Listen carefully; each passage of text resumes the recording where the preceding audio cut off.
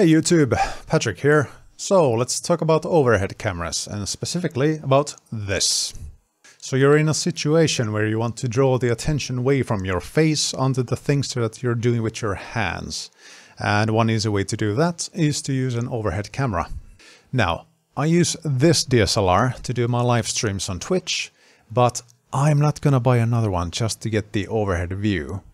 But then again, I kinda want it to look nice, so here's what I did. So first I bought a cheap ring light with a gooseneck from eBay for like, I don't know, 15 bucks. And after that I bought the Logitech StreamCam that can do 1080p at 60 FPS. But do note that the StreamCam actually requires USB 3.1 to actually utilize that 60 FPS at full HD.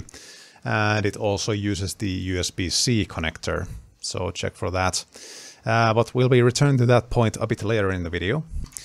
So I grabbed my trusty calipers, I took some measurements of both the ring light and the webcam, and I turned a simple idea into this in Blender. So it's basically an adapter that attaches firmly to the webcam on one side and to the ring light on the other. And after I was happy with the design itself, I actually ventured to my local library, where they have 3D printers available for the public to use.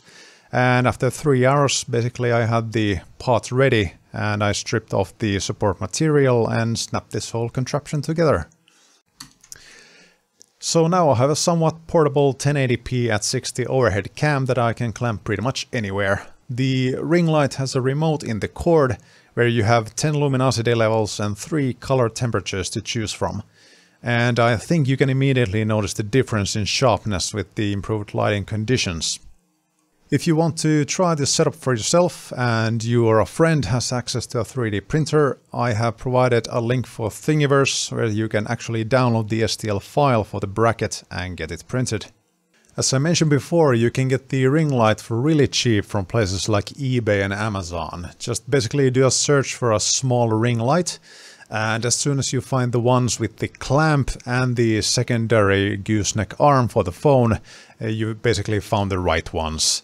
The actual product names may vary just a bit, but they're all essentially the same product. If you noticed a small gap between the adapter and the webcam, do not worry. That was a prototype print that I did, and I have adjusted the Thingiverse file to fit the camera more tightly, even though the mounting was very firm before it. Okay, so let's talk about two things that you need to know about the Logitech StreamCam camera.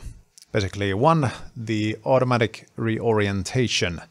So Logitech has baked into the camera's firmware this feature that does like automatic reorientation. So if you turn the camera automatically reorients itself based on how it's oriented.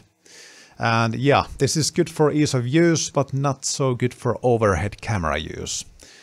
So here's the camera clamped into the same disc that it is filming, and with a bit of a thump I can mess up the orientation until the shaking resides. This can be avoided by either clamping the camera to a separate solid structure or angling the camera slightly, as I've done here, and you can see that it no longer flips out from the bumps. At the time of recording, Logitech is yet to provide any way of locking the orientation, but this is completely a software-related issue, so technically it can be fixed with a software update.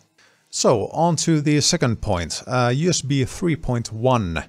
So Logitech StreamCam has a relatively short cord, it's like 1.5 meters or roughly 5 feet, and this limits the range of motion for a movable camera quite a bit.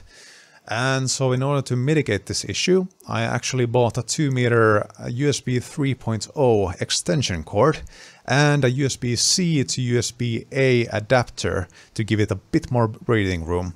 And actually it worked flawlessly without any problems in the video signal, which was great. Okay, so let's wrap up a few key points here. So basically, gooseneck ring lights are awesome. 3D printing is awesome. The Logitech StreamCam has the auto orientation issue you gotta keep in mind. And you can convert the USB-C to a USB-A and even extend it by a few meters with no problems, as long as it's connected to a USB 3.1 on the PC. And basically all of these were tested on my Gigabyte X570 Aorus Master. So that's it, guys. All the related links are in the description. I hope this helped with your overhead camera setup, and thanks for watching, and I'll see you guys next time. Bye.